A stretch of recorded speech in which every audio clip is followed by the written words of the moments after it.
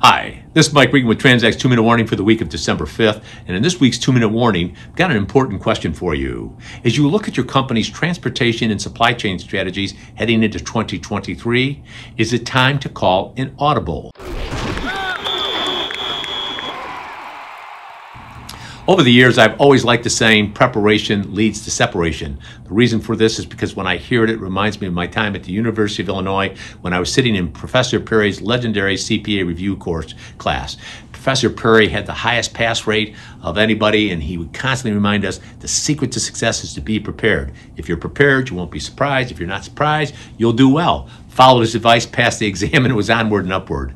Years later, I became friends with a gentleman by the name of Mike Singletary. Many of you may know that Mike was the legendary Hall of Fame middle linebacker for the Chicago Bears, and by his own admission, he wasn't the fastest, the strongest, or the biggest at his position. What he was the most prepared. He had a legendary reputation for spending countless hours reviewing game films, looking at game plans so that he would be ready for whatever the opponent threw at them. And if he saw something coming that wasn't what was originally anticipated, he called an audible.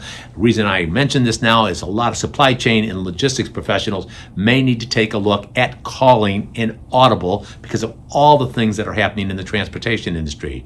Now, over the past couple of weeks, we've sent out this What Me Worry list. It talks about the items that ought to be on your radar screen so that you're prepared. If UPS goes on strike in June or July, if there's not a contract between the Teamsters and the UPS, if something happens at the ports, if diesel fuel goes through the roof in the first quarter, resulting in higher fuel surcharges, all these things are possibilities. And if they occur and you're prepared for it, you'll protect your supply chains and keep your costs under control.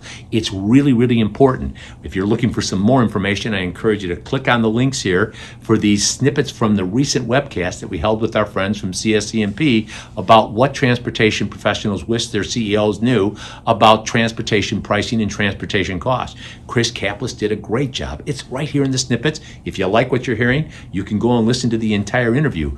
Kevin Smith, who was at CVS and a senior VP, talked about what you need to communicate with your C-level executives, why the days of a relatively flat transportation budget may be done, and some of the other things, why it's so important to protect relationships.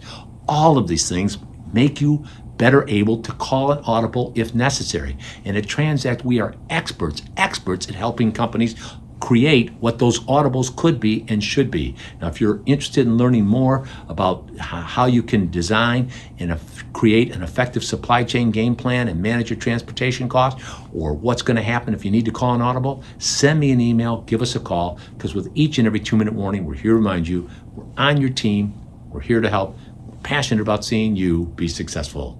Thanks for your time.